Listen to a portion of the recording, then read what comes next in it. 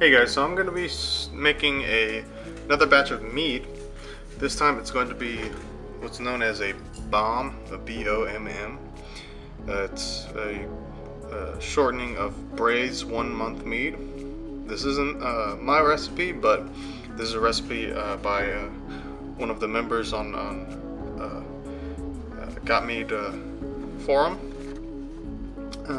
This is a 5-gallon recipe.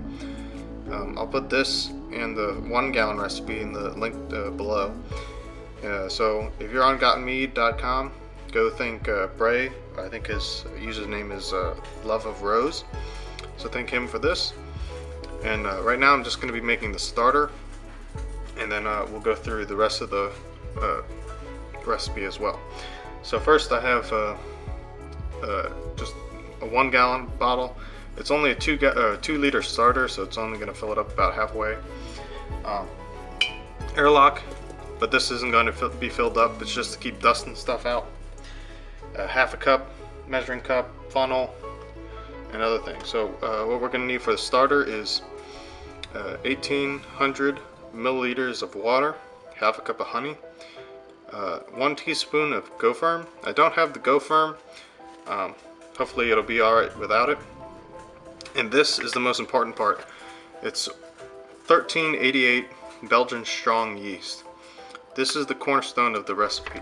If you don't have this type of yeast, it's not really a bomb.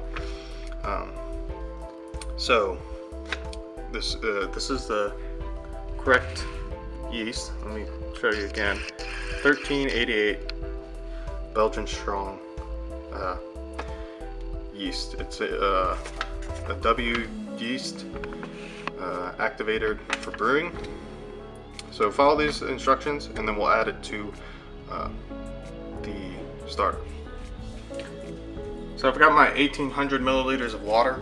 I'm going to pour some of it into my container so I can have a little bit more room. So I'm going to add a half a cup of honey to this, the rest of this, and then I'll add the yeast to this as well, and then pour it in, and that'll be our starter.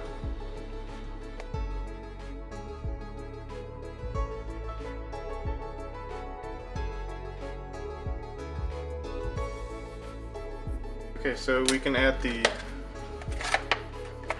yeast after it's started its process. So every couple hours for the first 3 days that the starter is starting up, you just want to swirl it around, try and drive off some of that CO2.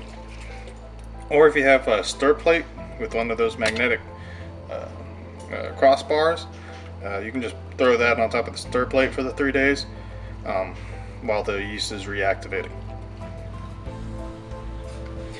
Okay, so I'm going to add about a gallon, maybe a little more than a gallon of honey to about 4.5 gallons of water.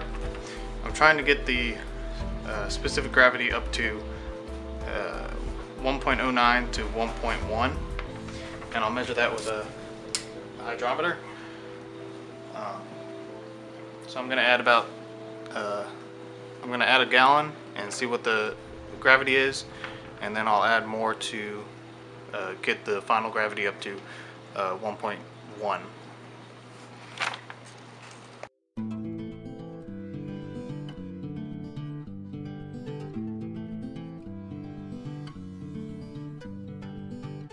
Okay, so I've mixed up the must, and the starting gravity is at 1.94, and I think that's enough honey. For right now, I'm going to add the starter in a bit. For right now, I'm going to add 3/4 tablespoons of potassium carbonate, 1 tablespoon of DAP, and then 2 tablespoons of Fermaid K. And then these will be repeated, or the DAP and the Fermaid K will be repeated at the 2/3 and the 1/3 sugar break. So right now it's at 1.94, so at about 1.6 and about 1.3, then you add additional DAP and Fermaid K.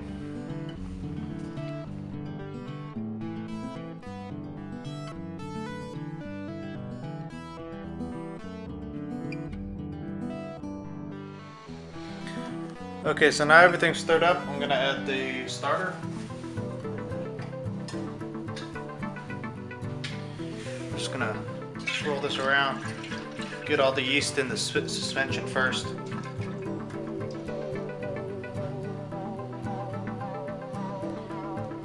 Keep swirling it, and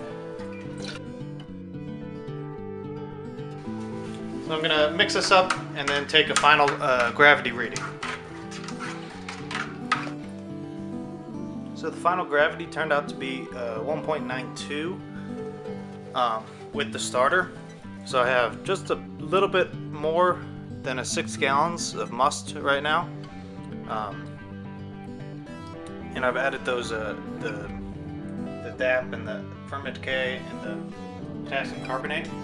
So once the yeast have eaten 1/3 of the sugar, so at a point or 1.61, I'll add another tablespoon of DAP and 2 tablespoons of Fermaid K, and then again at 1.3. And this will ferment, I've been told, in about a week, and then at about a month it's drinkable. So right now I'm going to cap it. This recipe says not to fill the airlock until 1 week in. And every day agitate it so you get the carbon dioxide out of it. So stay tuned.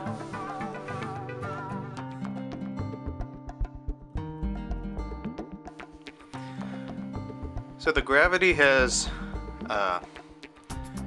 dropped to less than about 60, a little less than 60, 1.6. So this would be the one of the sugar breaks where I would add nutrients. So the nutrients are 2 tablespoons of Fermaid K and 1 tablespoon of DAP, which is diammonium phosphate. Let me zoom in real quick.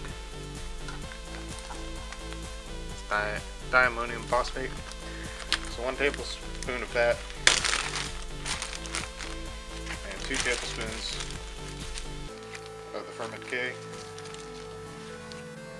and then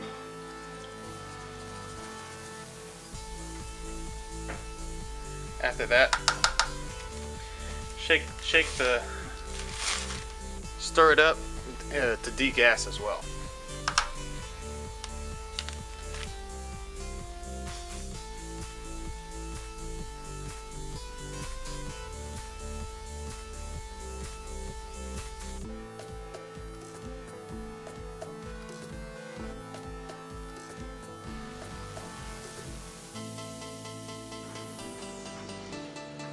So the mead has made it to the 2/3 a sugar break. It's at 1.32, just at 1.3. So this is time to add another tablespoon of DAP and 2 tablespoons of Fermaid K. And unlike last time, I degassed it first to try and prevent some of the bubble up. So stay tuned.